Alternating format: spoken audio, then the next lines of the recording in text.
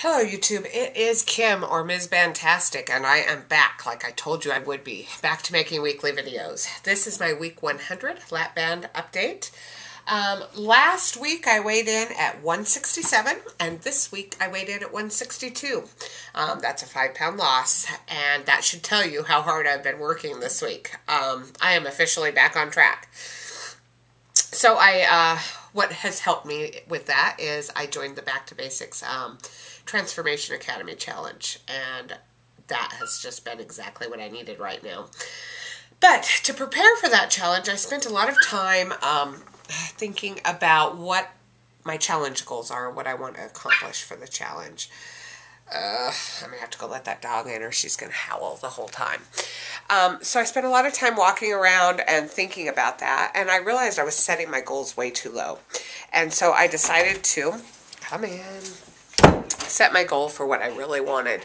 And what I really want is to be back into the 140s by the end of the challenge. That's my lowest weight yet, and I want to get back there. That's an 18-pound loss, and that is a huge goal. Huge goal. And so I started thinking to myself, what are you going to need to do to accomplish this goal? And I didn't realize when I was processing through this how deep I was really going with this, because I was just thinking it was on the surface, and it popped into my head, well, you're going to have to give 100%, Kim. And after that popped into my head, I just kind of had this like moment, kind of a mini meltdown moment when I realized that's it. That's the key. That's the key to why I have not gotten to goal in this last year. Why I have stayed the same for almost a solid year. And that is that I have not given 100%. There's been a lot of videos in the past from people talking about how bad do you want it. And I've responded to those videos saying I hate that. I hate that because of course we all want it. But this week I understood what that meant. Because this week, for the first time in my 2-year journey, I want it that bad. I can't tell you how bad I want it. It's like a fire burning in my belly. And I realized if I'm going to get it, I have to give 100%. And then what happened is I started taking it deeper and deeper and deeper, and I realized I never give 100% to anything.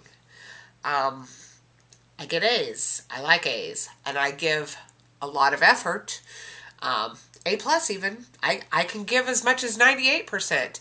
But I always hold a little tiny piece back. Always. In everything. Because as we all know, walking this journey, it's not about the food.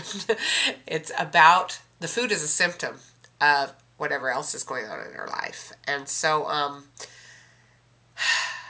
I always hold a piece of myself back from everything. From relationships, from love, from career, from the weight loss journey. There's always a small piece of myself that I keep hidden and protected. And so I started thinking about that. Why? What is that about? What is that about? Why? What has stopped you from giving 100%? And you know, you might think that the cause is a fear of failure or a fear of success. It's neither of those things. I realized it was neither of those things. What it is if I hold back a tiny piece, then if I don't succeed, if I don't make it, I can always say I would have made it had I given 100%. So in the back of my mind, there's that safety net saying, well, I still would have been good enough, you know, if I would have given it all. But since I didn't give it all. And so that's huge. I mean, that's a huge realization because if I truly want it that bad, and I do for the first time want it that bad, I'm going to have to take the risk. I have to take risks. I'm going to have to give 100% of my heart and soul to this effort. Now, I will be a goal at the end of this challenge. Then I have one more little jump after that. But I'm going to continue what I'm doing and do that 100%. So anyway, that led to another decision this week, another major decision. And that is I realized I have not worked my band 100% either. anyone that follows my journey knows I have never really been at the sweet spot. I've never really had restriction. I've had moments of restriction, little times here and there, and I've had a fill or two where I thought I was getting restriction and then it went away. So I decided, if I'm going to give this 100%, I'm going to do the same with my band, because I was actually holding back with the band too. I took it up to what I thought was 10 cc's. I was afraid to take it all the way to the top because, again, that's 100%. And what if I take it all the way to the top and it doesn't work for me? So I have held back. So I made an appointment to get a fill, because I'm going to take it 100%. I'm taking it all the way to the top. I'm going to give 100% effort, and then we'll deal with the consequences afterwards. So I met with my surgeon. I said, take it all the way to the top. It was the PA I met with, not the surgeon. So anyway, she gave me a fill on Thursday, and she said, well, I put in 1 cc. You're now at 10 cc's. So I'm like, what are you talking about?